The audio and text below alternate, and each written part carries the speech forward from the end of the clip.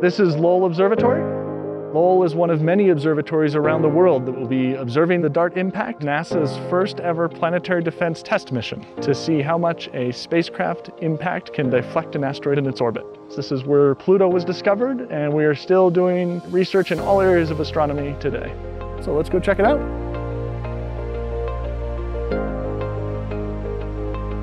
This is the Pluto telescope, the telescope that was used to discover Pluto almost 100 years ago. So here we are at the Clark telescope. This is where Percival Lowell sat to observe Mars. Let's head on over to the Lowell Discovery Telescope about an hour south of Flagstaff, which is where we are going to be collecting data for the DART mission. And the reason we're all the way out here in the middle of this forest is that we have really dark skies here.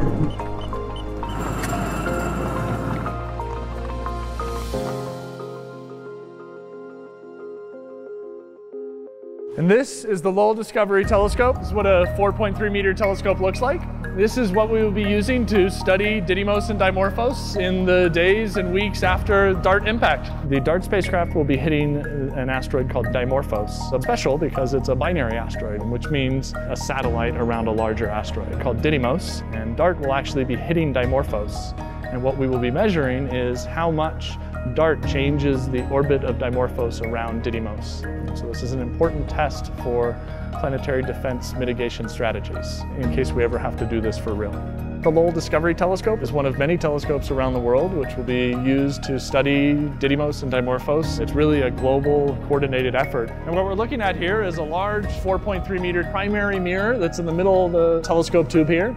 Up at the top is a secondary mirror. The secondary mirror up top there is what is focusing the light down onto the instruments and allows us to take images with the camera that's located down at the bottom.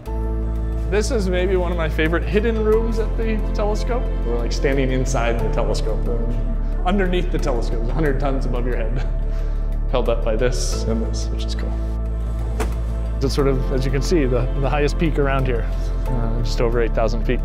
I come up here for sunset. It's, you know, sun setting right there. It's perfect.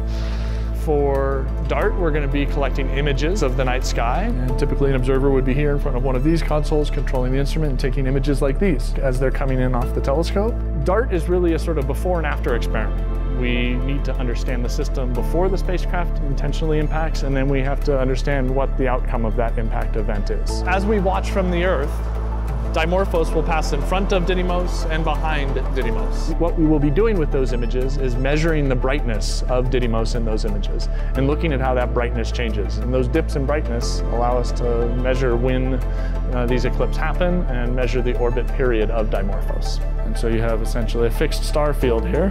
All the white dots are stars of different brightness. And moving through this field is Didymos and Dimorphos, which again, we can't distinguish them as discrete points of light, but we have that small object moving through the field of view.